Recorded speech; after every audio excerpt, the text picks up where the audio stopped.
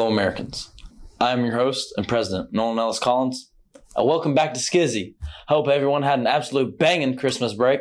And now it's time to get this new year off to a bang. And I'm your co-host, Grace Nurse. Shout out to Mr. Stanley. And now we're catapulting it over to Cameron and Mackenzie for current events. Good morning. I'm Mackenzie Williams-Ray. And I'm Cameron Carpenter. And these are your current events.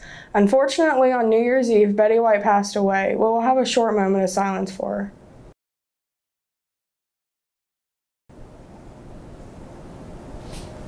Anyways, we hope you all had a very Merry Christmas and a Happy New Year. January 8th is Saturday school, and the first semester ends on January 13th. No school for students on January 14th because of Professional Development Day. School will not resume until January 17th. Report cards are dispersed on January 21st. Get those grades up. And now, for what you all have been impatiently waiting for, the weekly announcement of the winner of Gallia Academies, Cool to Be Kind, which will be presented by Evan the Pope. Pope! I'm Evan Pope, and your Cool to Be Kind goes to our very own beloved Keegan Daniels. He's always grimmicked up with a smile on his face. His heart is filled with joy as he interacts with the other patrons from the school.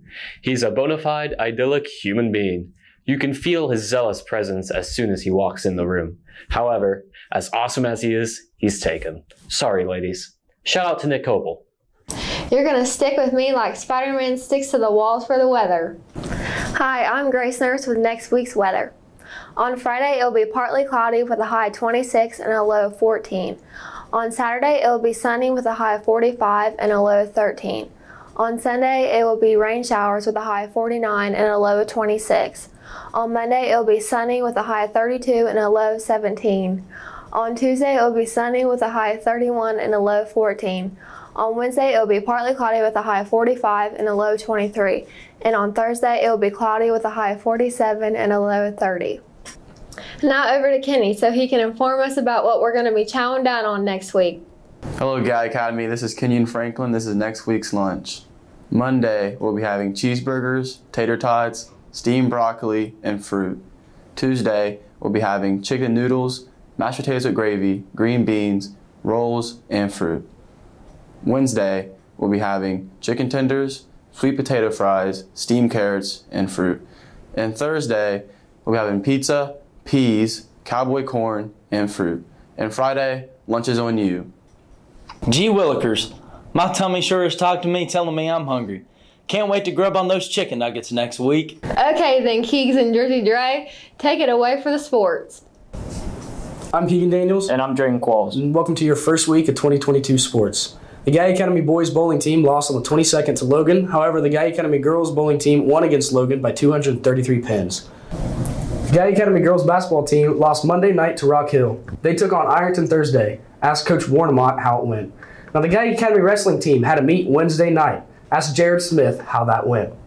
Your Gallia Academy men's basketball team won 2 games over Christmas break. They beat Southeastern in the regular season and Unioto in the Waverly Holiday Classic, where Brody, the helmet fluer, won player of the game.